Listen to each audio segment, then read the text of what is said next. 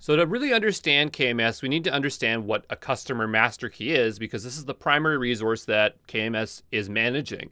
And to start there, let's talk about what encryption is. So encryption is the process of encoding a message or information in such a way that only authorized parties can access it and those who are not authorized cannot, okay? Pretty basic.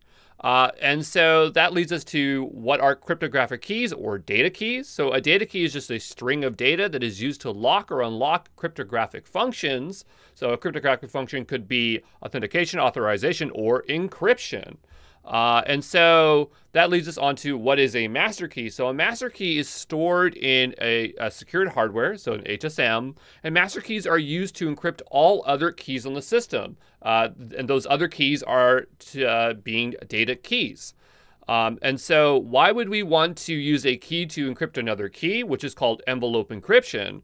Well, the reason why, and here's a diagram of envelope encryption, is how do you know that the keys, the data keys that you use that unlock the data to your database are secure? And that's where these master keys come into play. So the idea is that they create security around those keys. So to learn a little bit more about customer master keys, a customer master key is the primary resource that AWS KMS is managing.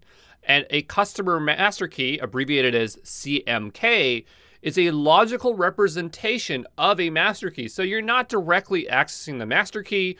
It's a logical representation. But with that logical representation, we get to attach a lot of metadata that's going to help us understand things about our master key. So the key ID, when it was created, the creation date, we can give it a description and say what state the key is in.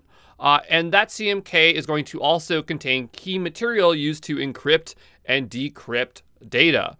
And so KMS supports both symmetric and asymmetric CMKs. So if you've never heard of symmetric and asymmetric, I'll give you a couple examples. So a symmetric key is generally a 256-bit key that is used for encryption and decryption. So you have a single key that you're using, and an example of this on AWS would be when you encrypt an S3 bucket, it uses something called AES 256. 256 suggests that it's using 256-bit encryption. AES is the protocol for encryption.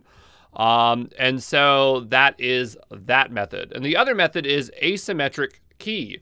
And so this would be where you have an RSA key pair that is used for encryption and decryption or signing and verification, but not both.